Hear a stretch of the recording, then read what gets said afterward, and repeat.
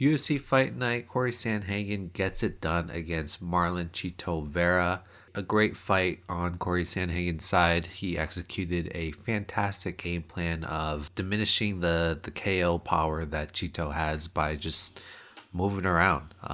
Lateral movement was such a huge factor in yesterday's fight because that is kind of what Chito hasn't seen in a long time. You might say Dominic Cruz, but with the age, he's a little bit slower, so it was probably a lot easier for Chito to get that knockout. Cory Sandhagen said that he knew that he was a slow starter. Rounds 1 and 2, 100%. He did what he had to do. He got the takedown. He was landing some great strikes off of that ground control. And Chito didn't really look like he was trying his best to get up. He looked like he was fine staying on the ground.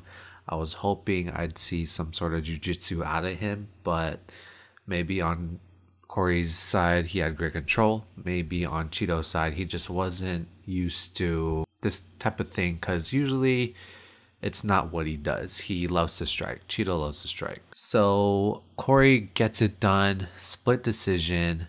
One of the judges, Joel Ojeda, gives it 48-47 for Marlon, which was completely blew us all out of the water. We never would have thought we would give rounds to Chito. In my eyes, I'm a big Chito fan. I love him. He's probably my favorite fighter right now. I had him losing every single round. You could make a case for round 3 after rewatch it. Round 5, maybe, but regardless, it's either 49-46 or 50-45. So how did the judge Joel Ojeda give it to him? I was looking on the internet. I was looking at like Reddit, YouTube. A lot of people are saying rounds 3. I give Chito round 3. That's it. A lot of people are saying round 5. I give Chito round 5. That's it.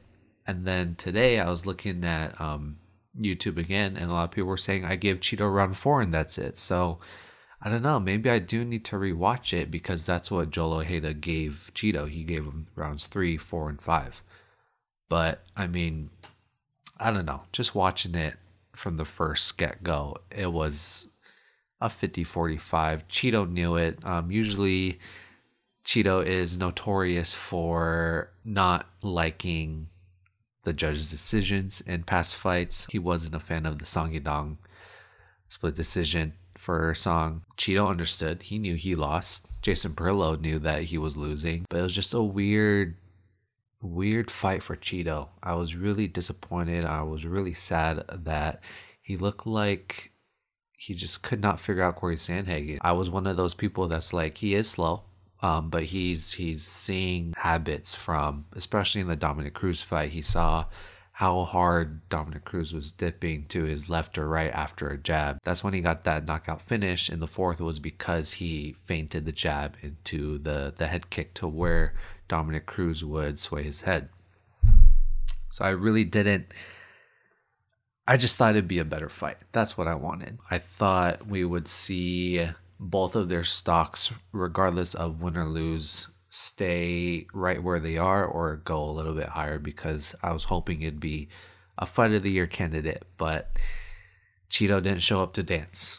Cory Sandhagen has the much higher repertoire of fighters that he's fought. He's fought for a title. He's fought TJ Dillashaw, Peter Yan, Aljamain Sterling. All of these guys are future or past champs, I should say, or current champs with Aljo. But with Cory calling out Merab, that's interesting because last night I was like, no, Merab will win. It's an easy fight. I think Merab he beats every single fighter in the bantamweight division besides probably Umar Nurmagomedov. That would be a good fight. But when I slept on it last night, thinking about today, Cory Sandhagen versus Merab is a lot closer than I think a lot of people might think, solely based on the fact that Cory is not afraid to fight Merab. When you see a performance like that from Merab's side where it was 50-45s against Peter Yan, I mean, nobody wants to call him out except for Cory, which was dope. Cory said that he was planning on calling out Sean O'Malley, which I think is a great fight as well, but after seeing Merab's performance, He wants to go for the gusto, which is killer. I love that.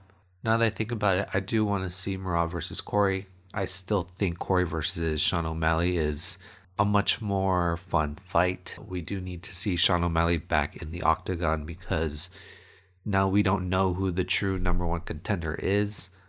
With the whole Merab and Aljo friendship, it's kind of causing a weird like gray area where we don't know who's going to get the next title shot if Aljo beats Cejudo. So it's interesting. I think there's a lot of discussion behind closed doors between Merab and Aljo. I want to say that Aljo is, win or lose, is going to move up to featherweight so that he can give Merab a chance. But on the flip side, Aljo's now losing the belt, which is he's losing the pay-per-view points. So it's money-wise maybe not the best idea. I don't know. That's why friendships in MMA are very, very hard. We saw the same thing with John Jones and Rampage. No, not Rampage. Rashad Evans. So it's weird. As for Chito, I think he needs to fight Yan. If he beats Yan, does he move up? He probably might move up one or two spots because Yan is on such a steep decline. But for both of those fighters, it's win or go home. This is where they will decide if they are championship level material or not. And I think it'll be a great striking matchup. But I don't know, man. It's either Yan or maybe if Adrian Yanez beats Rob Font, that'd be a good one. If Song Yadong wants to run it back with Cheeto, there's already past history with that, past beef. So I don't know. I just really hope that Marlon can get back in it, can find confidence again. And I hope Jason Perlow can hopefully motivate him a little bit more. The talking in between rounds of what's going on, it kind of hurt because it's like, man, what is going on? And you kind of wish that he got the Rocky talk of like, what are you doing? Like, pull it out the fire. You got to get this finish. It is what it is. Let me know what your guys' thoughts are on that fight. 48-47 for Cheeto was crazy, but according to people online, rounds 3, 4, and 5, they saw Cheeto edging out. I just didn't see it. 50-45 Cory Sandhagen. 49-46 maybe Cory Sandhagen. Let me know what you guys think. Thank you guys for watching. Peace.